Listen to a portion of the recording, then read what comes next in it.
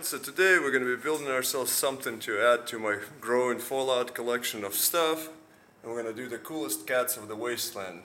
And we'll do a grilled rat roach too. Probably not.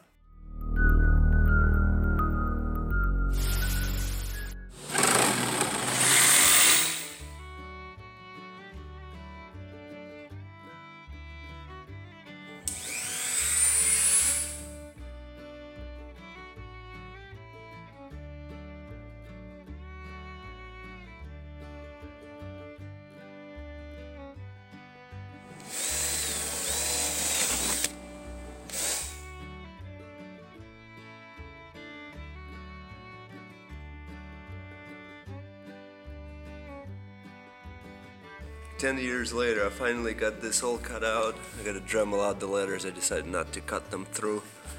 So I got backing now, so I'll cut out and we'll get to painting.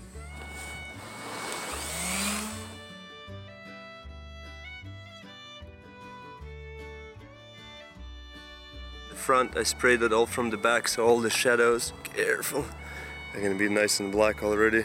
I missed a couple of spots I can see now, so we'll finish that up and start painting. Like it's a dark brown. The closest to it I have is like this He-Man brown, as I call it. So it's pretty light. So what I'm gonna try to do, how to experiment, I mean I can obviously just buy the color, but I'm gonna paint this logo black, and then I'm gonna apply this light color over it in a very light kind of layer and see if just distressing it will make the dark enough to make it work. So fingers crossed, we'll see.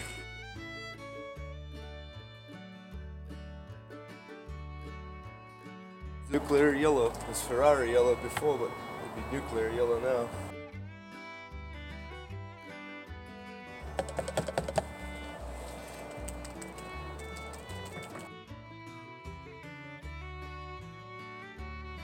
I'm very happy with that. Came out good. I like that it's already looking kind of rustic, because I'm gonna take a sandpaper to it and darken it some more and make it a little more messed up before I start painting the logo on, or maybe after, I'm not sure yet, probably before, and then we'll see. Cooking up some meats. First, with this really kind of skinny, short and pretty stiff brush, we're gonna just trace the outline, because then it's easier to fill in the paint after the fact.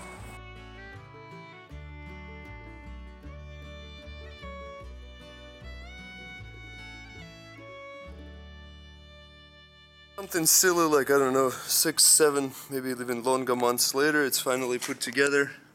Doesn't even match my garage anymore because beige color did match pretty good, but now, and I've made the Michelin Man since. I mean, this has been a crazy year. GameStop. So, but it came out really, really good. I don't know what I'm gonna do with it yet. Maybe I'll hang it in my game room. But it's pretty sick. A lot of doodling, a lot of painting. But I love it. So maybe I'll do the, now also actually, speaking of which, now that Volt Boy over there blends in with the wall because it's the same paint. So I'm thinking maybe I should get rid of that one and build the Great War pin where he's riding the nuke. I think that wouldn't be a bad idea. So let me know what you think, what we should build next, and great success. See you next time. Well, before the next time, I actually want to do something real quick that I haven't done yet. It's a day I've been waiting for, and it's the day that one of my viewers sent me a message, and actually the guy Brian from Denmark, he's doing a Volt Boy and it looks really cool, and I'm going to include some screenshots over here and whatnot. From earlier days, it's been more my passion. I want to show and teach others how to make their signs. I don't have an Etsy store, I don't really want to sell my stuff or anything like that. I just like, for my therapy and for just fun of it, I like to doodle in my driveway, in my garage, and I just have fun doing it with friends and so forth. But the big milestone I've been wanting to hit is for me to have somebody reach out and say, hey man, I've seen your stuff and I'm building something. And I had one where somebody did a little doodle of the Star Wars Rebel Alliance logo for themselves and their kids. And that was pretty cool, but this one is a pretty big one. I mean, something like that, that was one of the ones that means the most to me out of all the signs I've made because of the memory of my dad and so forth.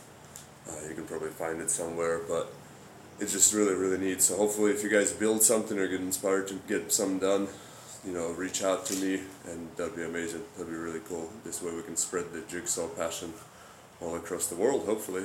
Be like Bob Ross with the happy little trees. Thanks.